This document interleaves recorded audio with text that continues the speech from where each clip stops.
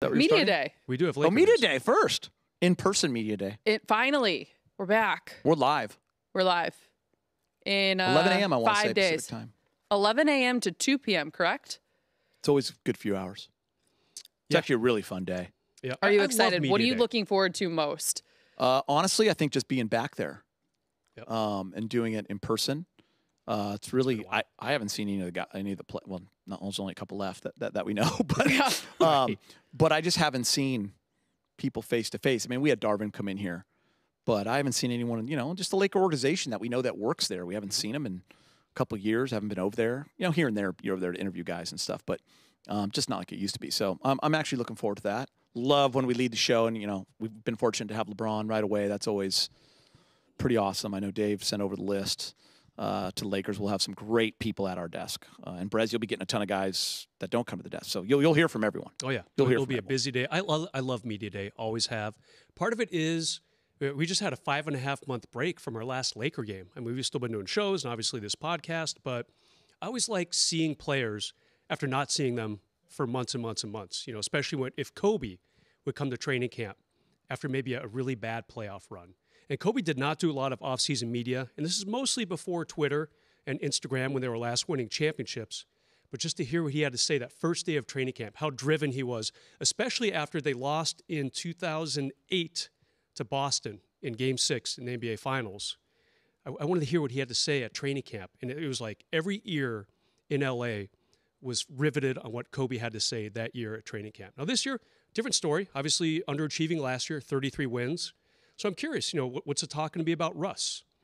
How does AD look? How many questions is he going to face about 2 years in a row he's played half a season? How's LeBron looking? We see a lot of LeBron on Instagram, so I have a pretty good idea of how he's looking. But I always love days like this for the big picture stories. I would have loved this network that we're on back when I was a fan in the early 2000s and like Showtime era and all that stuff, because one thing we do great, I am going to pat ourselves on the back right now because our company does an awesome job in the Star Network, cover these kind of events. Yeah. Like you will hear from everyone. You'll have 3 hours. You'll be able to watch it throughout the day. If you come home at night and you missed it, we'll be playing it again. It's always really cool, and I'm always proud of that day that we put together. It's a great call. Yeah. Kobe's last game, events like that, we've done very well in the past. Super excited about it. Yeah, it's going to be awesome.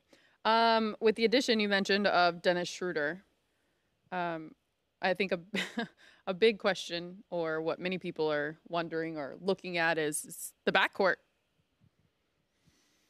Crowded, I think if you will. we might have had this. We had this conversation maybe with who was on our show. We were kind of briefly talking about it a little bit. I thought Mark Medina. Yeah. Yeah. But for $2 million to get Dennis Schroeder as a backup point guard, a guy who's delivered in this league, who played for this organization before as a starter on a team that was, I know I mentioned this the other day, 21-6 at one point till the injuries hit. I think it's great. And I think what sticks out the most, and I know I said this to you, Brez, what they didn't have last year that was glaring from the moment they stepped on the floor in the preseason was strong perimeter defense. All those guys were gone. Every great perimeter defender they had over the last couple of years was gone. Caruso, KCP, Dennis, Kuz, who was a great wing defender, who turned himself into a solid guy that was versatile and can guard on the perimeter. They lost that, and it was glaring. Dennis helps that area. Something they desperately need. Mm-hmm. Desperately need. Love that breakdown. I covered hockey for a while, including the LA Kings for the LA Times. And hockey teams have two different types of players that are meant to really antagonize the opponent. One's pretty obvious, the enforcer. It's a big dude. It's a Marty McSorley. Like Geet and I both know him. He protected Wayne Gretzky's back for years and years and years. And hockey teams usually have a second type of guy, smaller, like a mouthy irritant, a guy who just kind of chirps at people and in your way at all times. In your way, decent player, like for the Kings, who was Sean Avery for years, just pissing off everyone. And the Lakers, they don't have an enforcer. Not many teams do have a big, angry enforcer in the NBA, but they now have two mouthy irritants. If you look at Pat Bev and now Schroeder, these guys are feisty. They're going to get in your face. They're going to make you work. I like the pickups, and like you said, Geet, the minimum salary for him was $2.6 million. So that's a great pickup. Averaged 14 points and 4 assists for a very good Boston team last season.